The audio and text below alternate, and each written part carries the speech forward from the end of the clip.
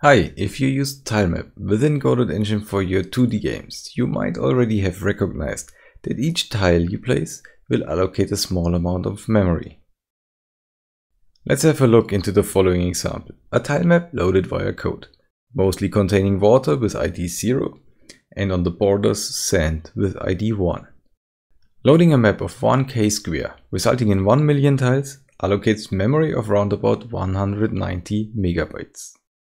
In case there is a certain tile used very often, like in my example water, it's best to transfer it outside of the tilemap. For this, I recommend the following setup. Duplicate the tile into a separate image file, in example PNG. Then switch into the Import tab and activate the repeat flag of the texture. Don't forget to hit the re-import, otherwise this change is lost. Now create a new sprite loaded with the before imported repeated texture. Within the sprite, go into Region menu and set it to Enabled. If you have a fixed size of your map, you can now directly input the rect size. But please keep in mind that this is in pixels, so you have to multiply your number of tiles with the tile size. As this might be mostly relevant for procedural generated maps, here you go with a method to correctly resize the rect via code.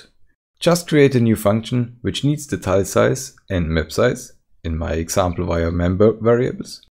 Within the function, update the region rect of the sprite with the correct position, in my case 0, 0, and the map size multiplied with the tile size. And the result of this optimization is a total memory allocation of roughly 30 megabytes instead of the initial 190 megabytes.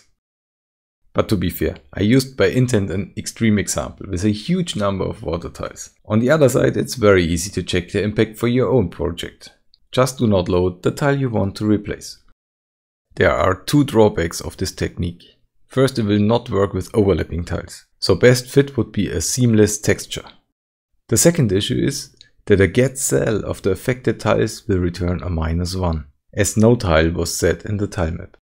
This means the feedback is identical to the tiles outside of your map range, so you must counter this by a check against your map size. That's it, and as always, only use performance optimizations if really needed. See you next time. Bye!